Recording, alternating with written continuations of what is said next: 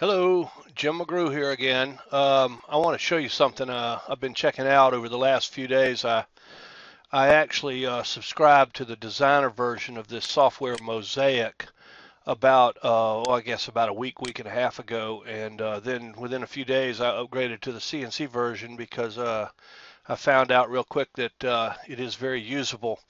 It was written by the guys who started Cabinetware, and I'm going to presume Cabinet Vision many years ago.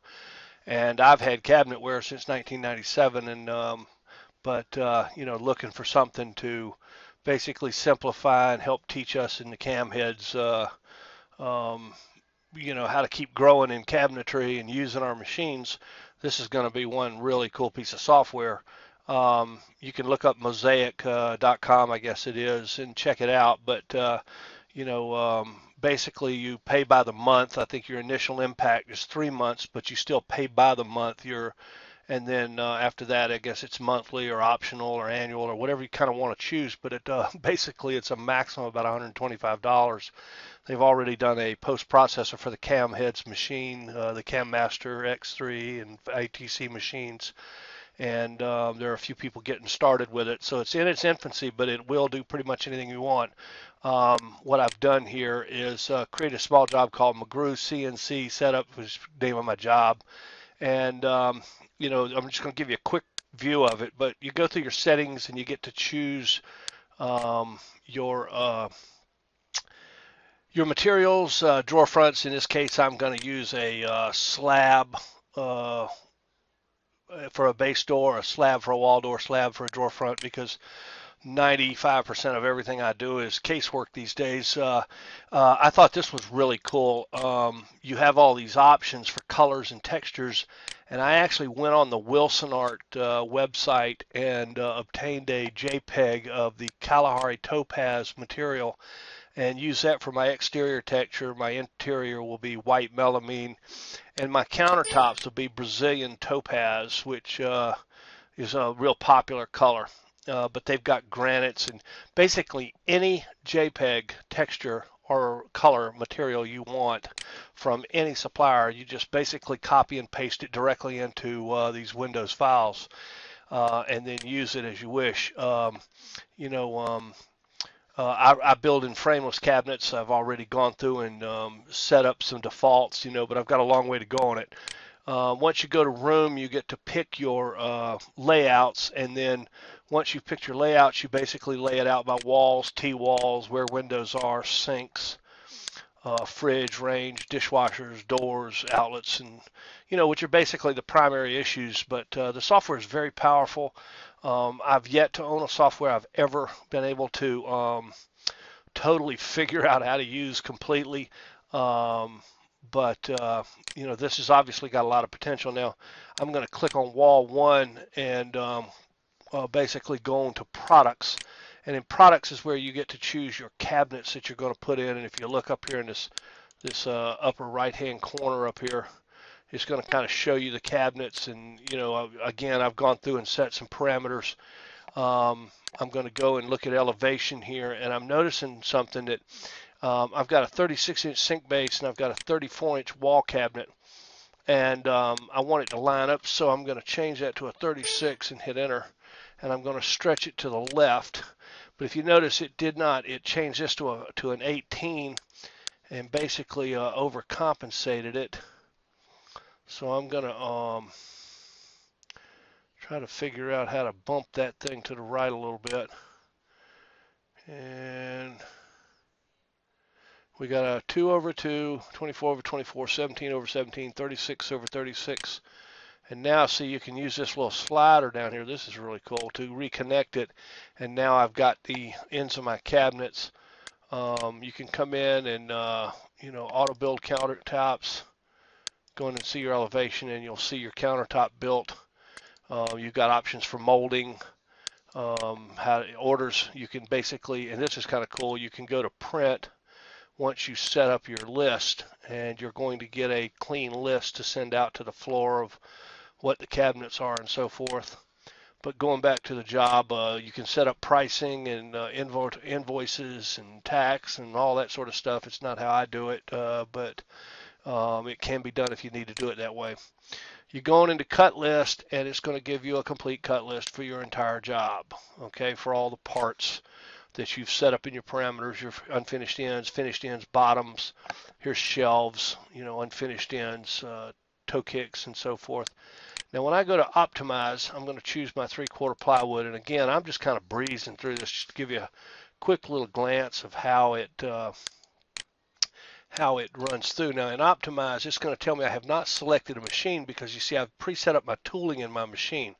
So at this point, I'm going to come in here and pick my CAMaster ATC 508, which I have already set up to use a 3/8 inch bit for cutting and a 5mm bit for shelf pin holes, etc., etc. And once I do that and hit optimize, it's going to then basically I'll blow this up so maybe you can see it, but it's going to give me again a complete list of all my parts, and you can go in here and view the sheets of exactly what your optimization is. You can see my pretty little 3/8 inch kerf, and there's my construction holes and shelf pin holes for sides, shelf pin holes for wall cabinet sides. You can click on a part and find out that it's a shelf. Here's a shelf. This would be a shelf. This would be an unfinished end, a right unfinished end. Basically, I can tell probably I don't have my 32mm holes optimized top and bottom, which is why it has a top and a bottom. Here's an unfinished end left and so forth. I can scroll through the sheets. And again, any part I want to click on and find out what it is, there's a front toe. Every part has a number. Every part is assigned to a cabinet. Again, I can pick any sheet and go to print, and again it's going to print me out a list and a sheet for each one if I need. It's got the capacity to do labels and all that good stuff, but once I get it this far and can take it to code, at that point I can, and also the SketchUp feature, this is really cool. In SketchUp you can come in and use SketchUp. It's got layers and the capacities again are probably far beyond what I'm ever going to use. But going back to, let's go back to the job for a minute. I told you a minute ago that in products that I had picked Kalahari Topaz, and again, you've got the ability to see floor plans and elevations and with doors and without doors, and but you can look at their video for that. But the use of the SketchUp for your presentation, there's my Kalahari Topaz material on my laminate, and there's my Brazilian Topaz countertops, for presentation. The construction details, again, I've got a lot to learn. Look how it edge banded this particular cabinet in white, and it edge banded this particular cabinet in Kalahari Topaz. And I don't know why, but again, I'm telling you, I just breezed through this thing in just a matter of a few days and got this far.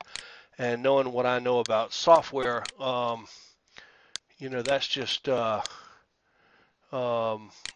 that I can tell you is just, I am no software guru, and but I'm really liking this software, and I can tell that I'm getting that new CAMaster X3 this week, and I'm going to be able to take it straight to code. I'm getting a bigger vacuum on this one, and there's using white edge banding and Kalahari Topaz on the exterior. I can actually do that, but I'm pretty happy with this, and I'm gonna try to dive into it for the next 3 months and see if I can take it all the way to fruition. But again, being able to optimize and pick my machine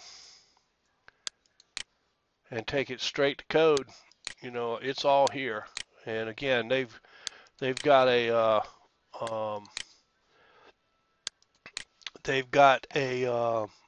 really good set of training videos. They've got a forum They're out in California, so you got to wait a little while for them to wake up in the morning if you're on the East Coast. But from that moment forward until late in the night, I'm always getting responses on that forum. And for me, forum support is the new way of supporting this in this economy. No machine company, no support company can no longer afford to be, and nor can a shop afford to be having techs out in their shop. It's too expensive, and the travel and everything else. And with the advent of online and direct communication, Skype, Crossloop, GoToMeeting, there's no reason that travel cost other than for physical characteristics of maintenance or having to actually work on the machines. Do you need to be getting involved in that anymore? Things have changed in our market, and it is no longer prohibitive for a small 1, 2, 3 man shop doing, 175 to $300,000 a year in sales to be prohibited from having a CNC and seeing their proficiency and sales increase. A CNC may not take your market into the stratosphere, but it'll sure as hang put you at the top of what you do have. I'm a big proponent of a small shop owning CNC in some form and going to software in some form. And it truly is the cutting edge that was pretty much reserved for shops with large cash flows. And that's just not the case anymore. There's no reason you can't be involved in this. Anyway, hope you've enjoyed this. It's my little exposure to this program. Thank you for watching.